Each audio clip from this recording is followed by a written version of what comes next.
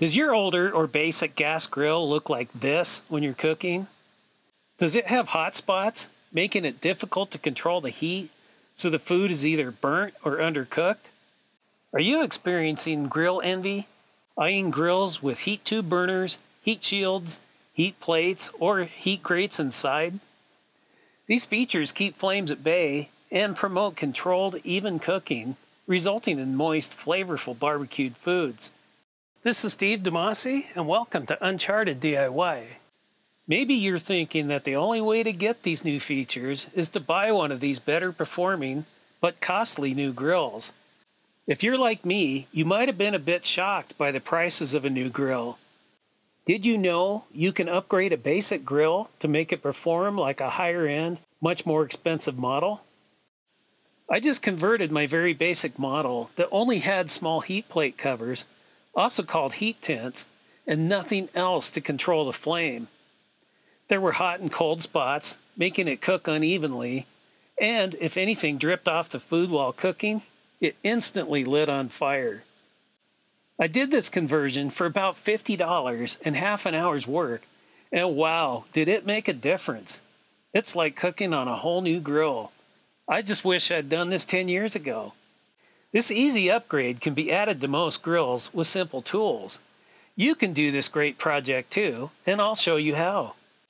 My grill had seen some years, but it had the basic stuff to make it a nice grill. It didn't make any sense to trash it when all it needed was a way to even out the heat and keep the food from incinerating. I had heard about ceramic briquettes. They help control flare-ups. They absorb the heat of the flame and radiate it back out in an even pattern. The cone or pyramid-shaped ones allow drippings that don't vaporize to roll off without buildup, so they're self-cleaning. They last much longer than lava rock, and since they're smooth, they don't catch on fire due to the grease and char buildup. Compared to the small heat tents, the much larger surface area provides more room for juices to land on the briquettes and vaporize, giving the food that delicious barbecue flavoring. But my grill didn't have any way to add such great features. Some grills come with rock grates, where lava rock or ceramic briquettes could go, but mine had no such thing. So, once again, DIY comes to the rescue. My solution was to make my own upgrades by adding rock grates and ceramic briquettes. There are only 2 steps in this project: adding a rock grate to support the briquettes, and putting the briquettes on the grate. Pretty easy, right? All that's needed for this project is a rock grate, ceramic briquettes, and self-drilling screws. I have links to the set of grilling grids I used as rock grates, the briquettes, and the screws in the description below, and on my website at uncharteddiy.com.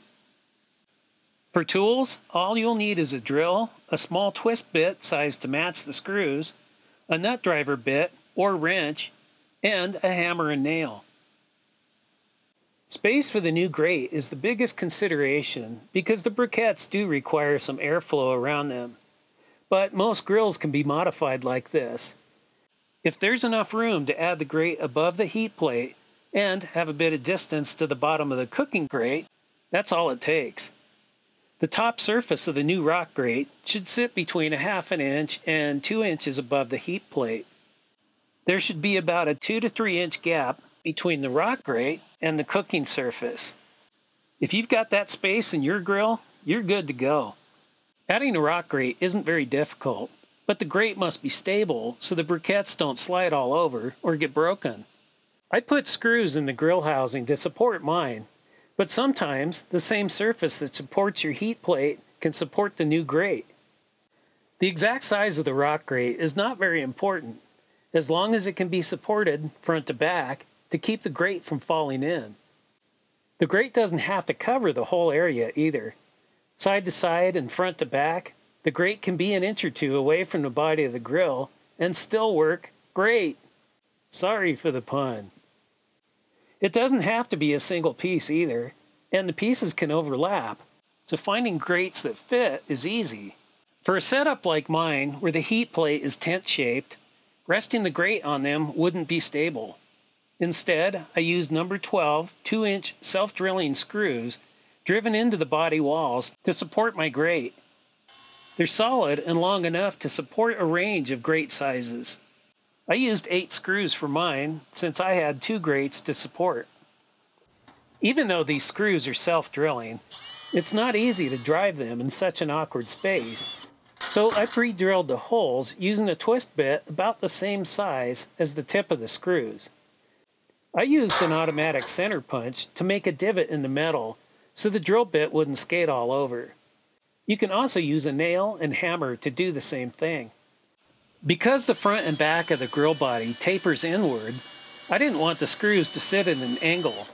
So after the drill bit just began to bite into the aluminum, I tilted it down so the hole would be drilled level. Next, using a nut driver tip in the drill, I screwed the screws in about 1/2 inch and checked to make sure they were sturdy, and they were nice and strong. You can also use a hex wrench to drive the screws if you don't have a nut driver bit.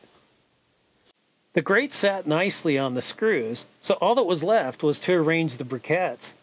I left space between them so the heat could flow around them, and I didn't worry about getting them all the way to the edges of the grill since I don't cook there anyway. And that was it. A word of warning though, this upgrade worked so well that I almost overcooked the first meal that I made on my converted grill. The last time I cooked pork tenderloins on this grill, it took almost 45 minutes to cook because the oil in the marinade kept catching on fire. I had to turn the flames down, it took forever for the meat to come to temperature, and there was still some serious charring in places. This time, they took 15 minutes. Good thing I checked when I went to turn them again, or we would have had some seriously overdone meat. They were more done than I was shooting for, but they were deliciously juicy. Faster cooking, juicy tender meat, and a perfect sear? What's not to like? I knew the ceramic briquettes would help, but I'm rather amazed by how well they worked. Now that I know my upgrade was successful, I'll spend a few bucks on high-temperature paint for the outside, give it a thorough degreasing inside, and replace the rusting heat plates. I'll have a high-performance grill that cooks and looks like new. Since this project worked out so well, I'll be using the grill much more often. It's a pleasure to cook on now. I also treated myself to an LED light that clips onto the handle and provides an even, bright light. So now at night, I can see what's cooking. I put a link to this great light in the description below and on the website at uncharteddiy.com. If you try this easy, amazing upgrade to your grill, let me know in the comments how much of a difference it makes. This is Steve, and thanks for watching Uncharted DIY. If you found this video helpful, please like and subscribe so we can continue to bring you high-quality DIY content.